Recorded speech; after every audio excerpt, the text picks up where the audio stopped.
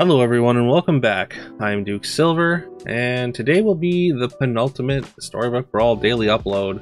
I'll be honest, I kind of recorded these out of order because I kind of figured out what my last upload was going to be, and then we did this one just last night on stream, and yeah, it was a banger, as they say. So so we decided to I decided to choose this for my second to last upload anyhow. But yeah, let's get into it. We start with we're playing Merlin here. Merlin, a hero that used to be just like one of the best in the game, got nerfed, never really got back to prominence. Like still maybe a fine hero if it gives you a couple stats early, and like if you play into it, like if you find enough monster books, you can kind of get some benefit in the mid game as well. But yeah, so we start with some econ there. We got an extra unit on 2.2 or 2.1. So we've got 5 units going into 3. We can fill up our board completely here, which is great. If we were to just take another 2 anyways, I think we're just gonna not gonna play the chicken here. That way we can attack first with the supported dragon. Yeah, we're gonna take the free roll, of course. It's gonna put an extra stat on this Wizard's Familiar as well as throw a stat on the board. It's possible that like we didn't necessarily need to support the dragon there, but I don't know, for some reason it felt right. But to be honest, I can't really justify that at this point. At least we cracked the Potion Master's egg here, which is great. It's always nice to crack an egg. We got a Spell Weaver to go along with our Wizard's Familiar. I mean, in general with Merlin, like I said, I'm pretty much just trying to pick up monster books. That's generally my goal when I start a Merlin game. Just because, I mean, I just like casting spells. I'm sure those of you that have been around for a while just understand that, or know that that I'm just a big fan of casting a lot of spells, whether it's Hat Ball or just a bunch of monster books and copycats and whatnot. We decided to take some XP here. We get a roll into a level 4 shop. Unfortunately, the only thing here is a soul tack, which isn't necessarily the best thing. Like, we could potentially just sell for it. Like a 320 in front of this Mim might be alright, although the Mim probably dies before the soul tack gets to finish getting all its value. But it does act as a decent blocker, but without a range in the back, it's a little bit less appealing, I would say. And we want to keep this Spellweaver up front because it gets supported by the Wicked Witch. And in the interest of trying to win this fight with this XP, we're gonna take this Mummy and hope that it gets a 2-for-1.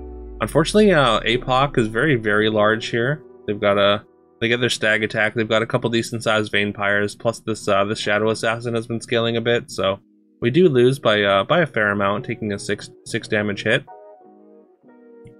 We lock this Friendly Spirit just because, like, if Friendly Spirit catches a buff, which it does right there with that cantrip, then that's really good. There's another XP spell here, and I think I'm pretty happy to just lock the XP. Yeah, we don't want to spend too much time on level 4 necessarily, I would say. Like I said, I do kind of want to hunt for monster books, but at the same time, you don't necessarily want to force it. Alright, manage a tie here, which is fine. As long as we're not losing health, we're pretty fine with that. We get a mummy triple or mummy pair here, but I don't think I'm gonna take it, and we don't. Just like investing in 3s, like when we're on level 5, it just doesn't seem like all that appealing. There's a monster book, we do find it, but I don't think we're gonna take it at this point. I think like we just really want to buy 5s since we're on 5 2 XP early. Our board's pretty weak. We need to find a way to catch up, and Lancelot is a good way to catch up, especially with this Friendly Spirit. If this Friendly Spirit stats can land onto the Lance here, then maybe Lance can get a Slay and we can get the ball rolling on Lance. Just trying to figure out optimal positioning here, and we end up just selling the cat and throwing the Lance in 6. Unfortunately, that's a huge baby dragon. It attacks directly into our Lance, and opposing Horde Dragon does have a singing sword, so we're gonna lose that combat pretty decisively thanks to all those tokens. Yeah, we got a 3-pair. We're gonna take this one. I mean, I think it's just like early enough in the turn, and like last turn, like we had the mummy pair.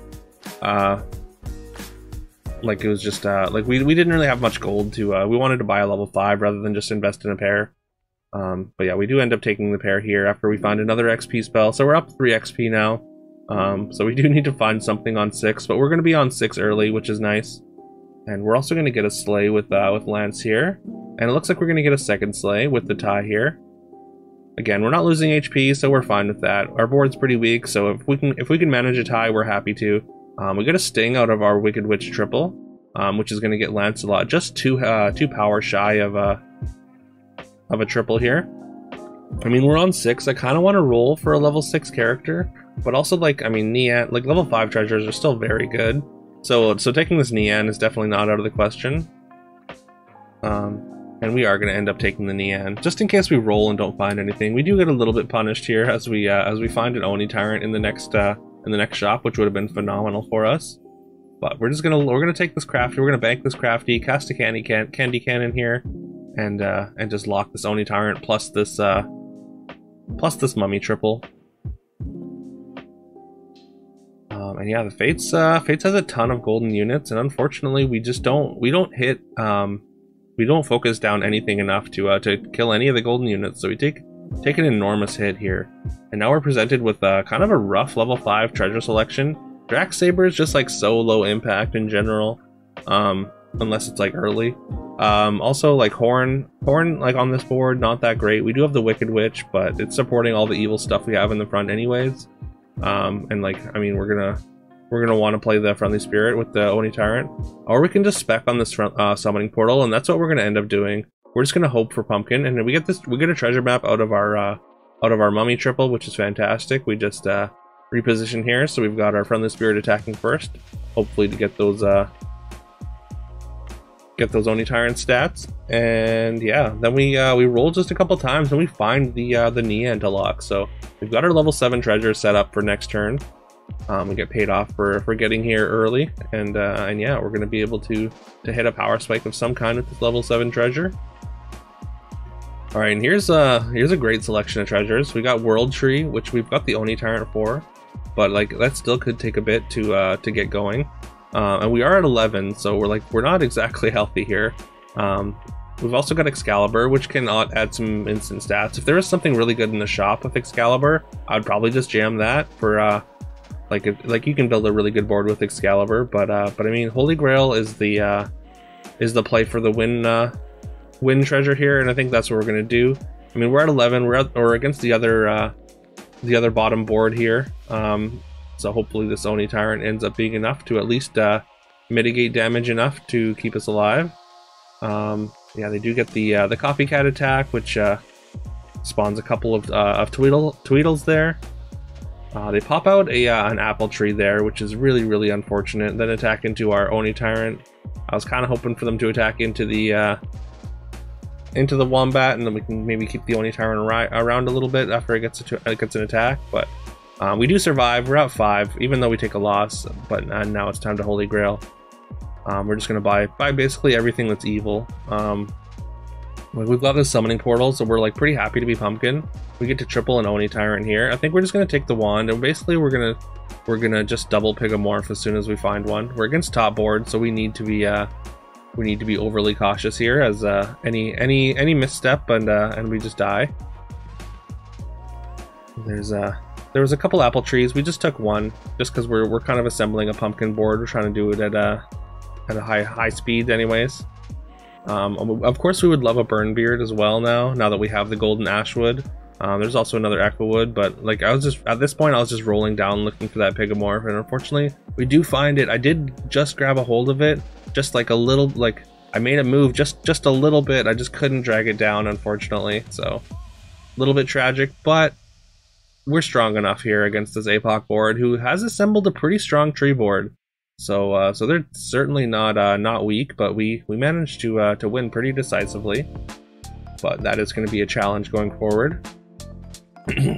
Generally, a lot of stats on the tree board is really tough for Scam to deal with, because you need to scam so many different things. And like I mean, there's not really any level 6 treasures that we want to replace here. Like even Singing Sword I don't think is good as Mimic Portal with 2 pumpkins. So losing out on a pumpkin here, I think makes this triple just not worth it. So we're actually just gonna roll past it. Like, we just don't have the health to make ourselves weaker at this point. And also we need our gold for double Pigomorphs if we can find it.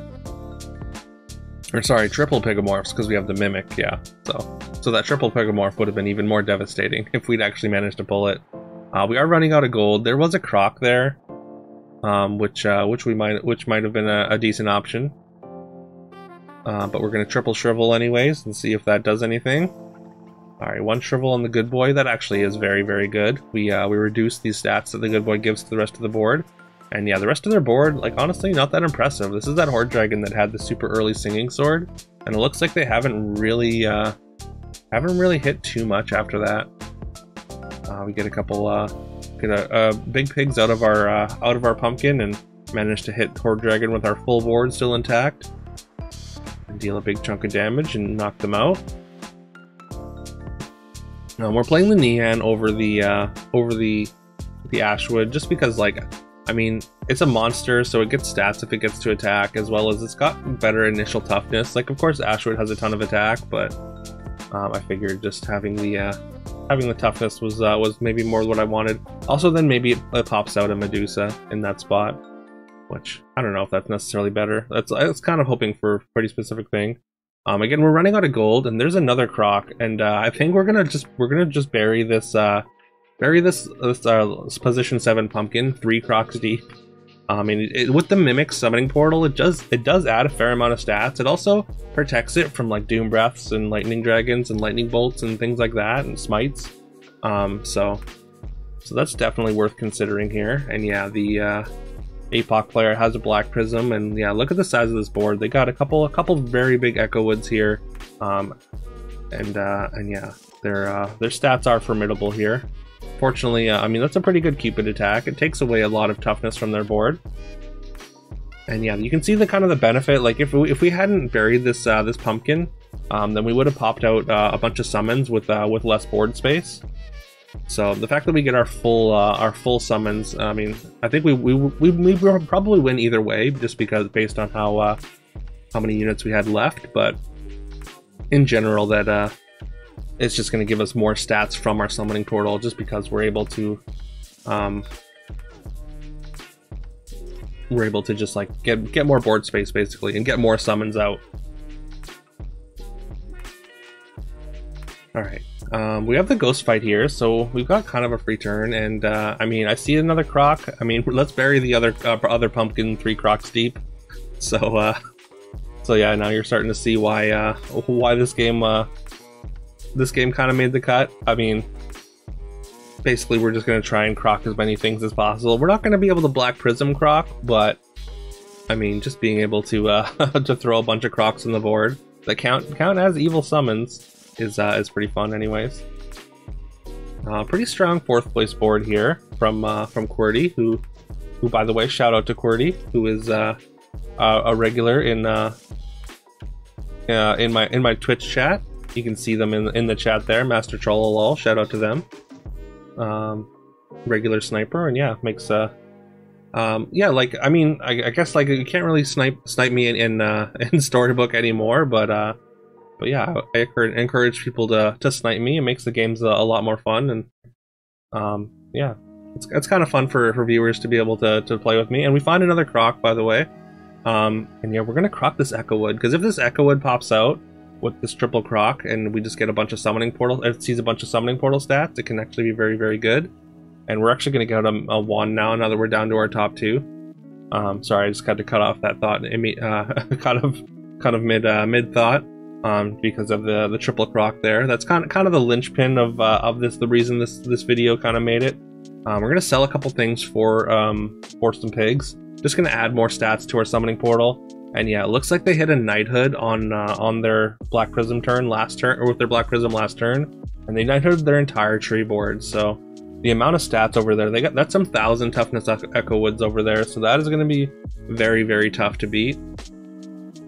Yeah, we get down to our last Croc. Also, there was a suggestion in chat to just play the tripled Croc. by itself on the board and just see if that was enough to win, but I didn't end up doing that. But honestly, like with the Mimic and Mimic Feather, like it could have worked out. Although like the summons could have like popped out really awkwardly and we could have lost a bunch of board space. But anyways, yeah, we finally pop our last pumpkin, and yeah, look at the size of these summons. All these summons getting over plus 100 from the summoning portal. And yeah, we just managed to outstat those 1000 health Echo Woods and take them down with just summoning portal pumpkin stats. Like we didn't do a ton of scamming in this fight. We did a little bit, but yeah, just like this is just like the ultimate pumpkin portal comp, I think. And yeah, this one was a ton of fun. But yeah, there we go. The penultimate Storybook Brawl daily upload. I hope it was enjoyable. Please do all the fun stuff I'm supposed to tell you to do.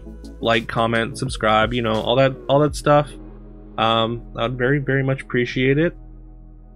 And yeah, I got one more regular Storybook stream that I'm gonna do tonight. And then tomorrow is I'm gonna do like a retrospective watch party on my Twitch. So if you are interested in checking that out and hanging out with us, then I'll be doing that around 1 PM Pacific time tomorrow. And my Twitch is always in the description, so I would love to see you over there. Alright, with all that being said, I hope you all have a great rest of your day, and I will see you tomorrow.